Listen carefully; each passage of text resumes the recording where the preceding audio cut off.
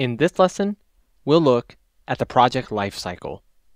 This lesson is all about understanding the project lifecycle and how it applies within Microsoft Project 2016.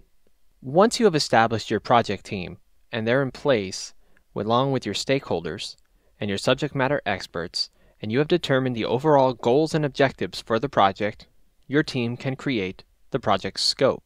Once you have the project scope, then you'll want to work with your project team to determine the roles and responsibilities and create a work breakdown structure in order to break apart large objectives into smaller, more manageable tasks, which we've discussed in previous lessons. Once you've created your work breakdown structure, you can then enter your tasks into a task sheet or directly into a Gantt chart using Project 2016. And I showed you here, this is your Gantt chart, and you can switch to the task sheet if you want to avoid the distraction of the actual Gantt chart and simply enter your tasks when you're starting.